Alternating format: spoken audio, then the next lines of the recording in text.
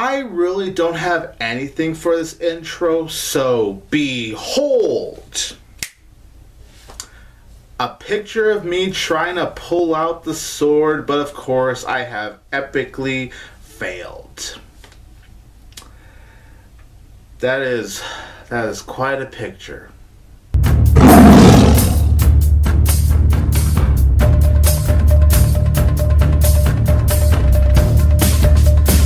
Hey there everybody, this is 22 Tiger Dude here, and I'm here to review King Arthur Legend of the Sword. So King Arthur Legend of the Sword is directed by Guy Ritchie. The film stars Charlie Hunnam, Jude Law, and Eric Bana. So King Arthur Legend of the Sword is about King Arthur himself, who gets robbed of his birthright, and his uncle is actually now the ruler of the kingdom. He kills his father. So of course when King Arthur gets older, he pulls out the sword, and of course he becomes worthy, and now he has to accept his legacy, whether Arthur wants to have that legacy to carry or not. So to be honest with you guys, as much as I do really like Guy Ritchie, I do admire the man very much as a filmmaker.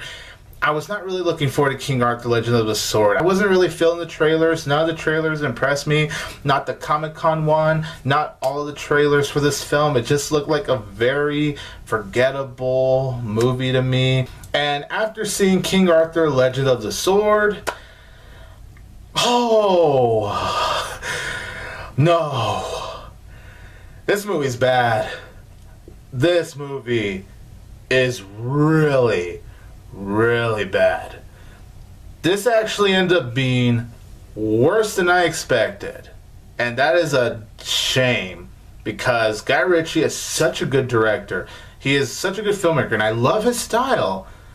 But man, does the ball really drop here. Now, of course, to start off with my positives for King Arthur Legend of the Sword, I will definitely say this, that Charlie Hunnam was great here as King Arthur. He is definitely the best actor in this film. Not only that, but King Arthur, the character himself, is just the best character. Really the only character I actually cared about. And I thought whenever there was some comedic aspects going, they mainly came from this character because of how much of a smartass he is. Charlie Hunnam really brought a lot to the table, and he was very passionate. Like, Charlie Hunnam really wanted to take this role. I heard he was willing to do anything just to play this part, so that's dedication. I respect Charlie Hunnam for that. He is by far the best part of this film for sure. I always mispronounce this actor's name, so I really don't want to butcher it, but I'm going to put his name down here. I see this actor a lot in movies, and he's honestly pretty good here. I actually did think he actually did a pretty good job. Eric Bana, not really in this film that much. He does play Arthur's father, and I thought he was good for the small amount of time. And sometimes Jude Law was good. Sometimes. There are a few cool stylized sequences that Guy Ritchie brings when we get to the action. There's like one moment, I'm gonna say, in the middle that I thought was pretty cool, and then there were like a couple of moments in the climax that I thought were cool. Not a lot of it was that impressive to me, unfortunately, but there were a few cool stylized moments where Guy Ritchie's style absolutely does work for this film. As I said just right now, I did think that some of the comedic timing was pretty good, and most of it, as I just mentioned, came from really Charlie Hunnam. And the score, for the most part, I actually did think the score was actually very cool. It was fast, it was loud. Well, I didn't really like the loud part of it. It actually did fit very well for this film. Now, unfortunately, what really drove me nuts about this film is how incredibly messy it is. This is a messy, rushed, chaotic movie where you can tell that Guy Ritchie got really carried away with his style. I know Guy Ritchie is in love with his style, but he really goes overboard. The minute this movie opened, I already had a problem with it because the opening sequence of this movie was already a gigantic CGI mess. And not to mention that the opening scene was just rushed as hell. After the opening scene happens, how it cuts to the opening credits was actually pretty lousy. Like, it just came out of nowhere. So I thought the opening scene already was a horrible start. And when the movie opened, I'm like, okay, I really hope the rest of the movie isn't like that god-awful opening sequence. And unfortunately, the movie, for the most part, ended up being just so unbearable. The editing here really is just so choppy. It's just so quick. And it's so distracting. How am I expected to enjoy most of the action sequences when the editing is just so messy? It was really hard to keep up with what was happening on screen because of how crazy this movie just has to freaking be. I mean, we get a montage. After the opening credits, you know, we get introduced to Arthur as a baby, and then we get this quick montage where we see him as a kid, and we just see him grow up to be, you know, adult Arthur. We couldn't even have maybe the first 15 minutes explore Arthur when he's a child. I think that would have been cool, honestly, if at least the first 15 minutes of the movie focused on Arthur as a child, and then maybe after that it could have cut to him growing up. But no, they just have to be quick. Show him as a child, okay? Show him as a child. Show him growing up, and then boom, boom, boom, boom, boom, boom, boom, boom. He's Arthur. I'm like, there's so much to keep up with this movie that my head was spinning. I literally felt like my head was spinning. It felt like there were things that were cut out of this movie because of the running time. This movie is 2 hours and 6 minutes. And this felt like a movie that maybe could have been longer than 2 hours and 6 minutes because just of how rushed it is.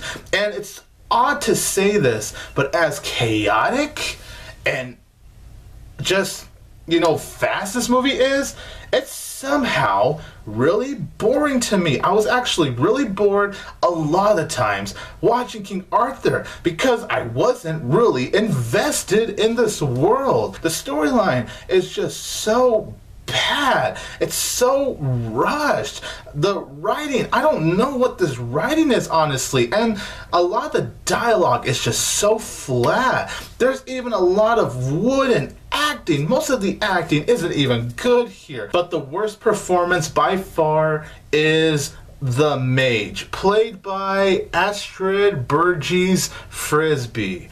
Oh my goodness, she really overreacted to the next level with that character. That was really hard to get into. I can't even say the cinematography is good in this film. Not even the cinematography could have had me glued to this film. Because, you know, normally when I watch a bad movie, I can at least comment on its cinematography, some of the time being good. Not with King Arthur, Legend of the Stone. It just has this ugly, gray color palette. And I know that they want to make this film to make it feel very medieval, and I appreciate that.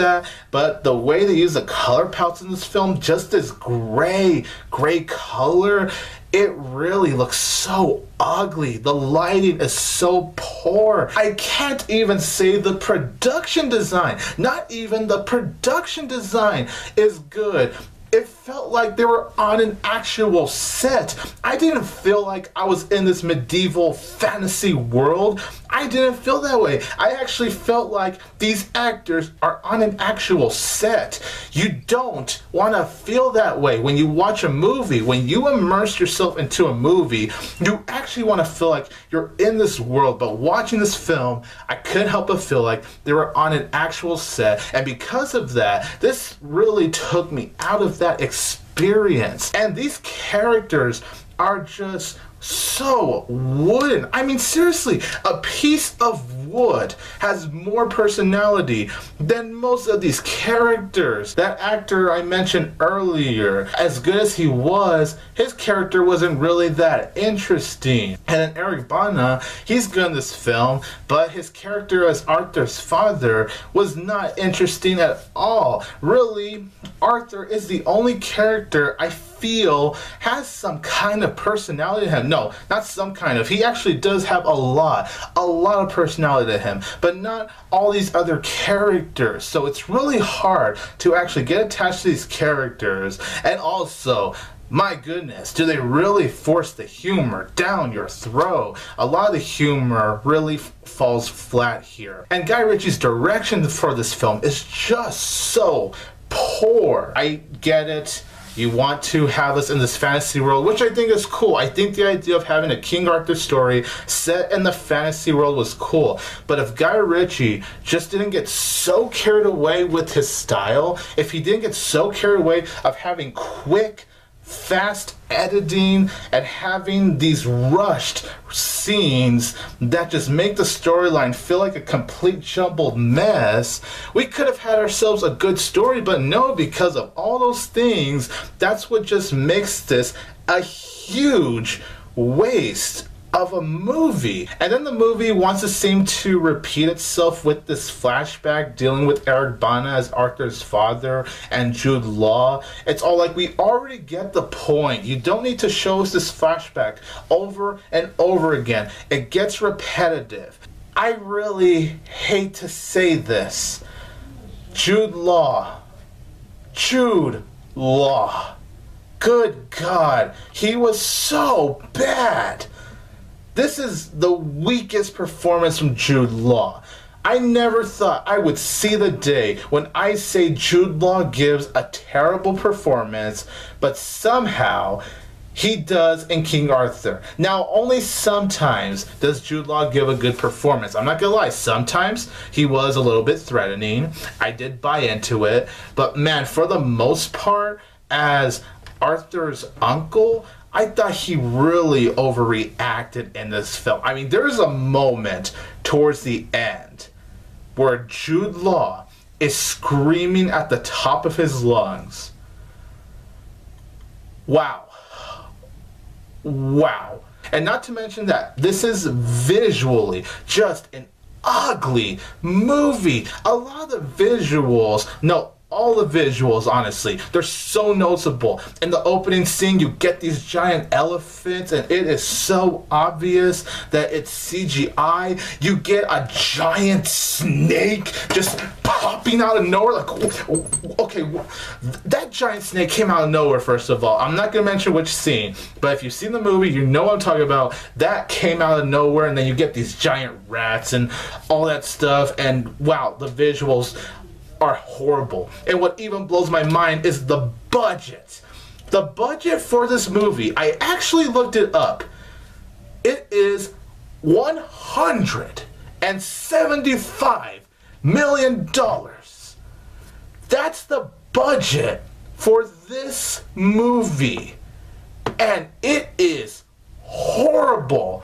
And my final problem with this movie that I surprisingly forgot to mention is the tone. The tone is so confusing with this movie. At one point, it wants to be this chaotic and very loud movie, but then out of nowhere, it will shift to being very dramatic and very emotional. And the dramatic scenes, first of all, just don't work at all. So not only is it just rushed when it comes to its scenes with like past, present, all that stuff, but it just feels so confusing when you really look at the tone. I really had a hard time of trying to figure out what this movie was trying to go for. Overall, King Arthur Legend of the Sword ended up being a major dud. This is already one of the worst movies of the year. This is the first terrible movie of the summer. I could not believe how bad this movie ended up being. My expectations were not even that high for this film. They were just okay expectations, but the fact that I ended up coming out of this movie really mad and just completely baffled, What does that tell you? Guy Ritchie goes way too overboard with his style. The performances are so flat, and you have action sequences that are overbloated and completely forgettable. I really hated this movie. What was this? I'm going to give King Arthur Legend of the Sword 1.5 out of 4 stars. So you guys, in the comments down below, let me know, what did you think about King Arthur Legend of the Sword, and what is your favorite movie from Guy Ritchie?